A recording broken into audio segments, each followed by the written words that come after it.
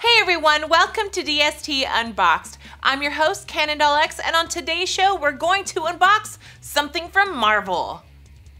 It is a Skrull. This is a PVC diorama from Diamond. Very cool. You can see on the box, he looks very spooky, very scary. About to shapeshift, possibly. Let's go ahead and open it up.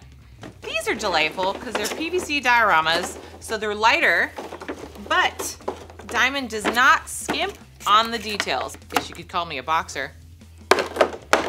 Ooh, wow. Looks very cool. Looks like he's ready to attack. Oh, the details are really neat. The base is really nice. The paint application, there's like a little metallic finish to his gun. I'm just curious who he's just gonna turn into next. Let's go ahead and cut to the 360 and find out more. A Diamond Select Toys release. The enemy is revealed in this all-new gallery diorama spotlighting one of Marvel's most insidious alien races, the Skrulls. Depicting a Skrull warrior, weapon at the ready, this shapeshifter stands approximately 10 inches tall atop an architectural base.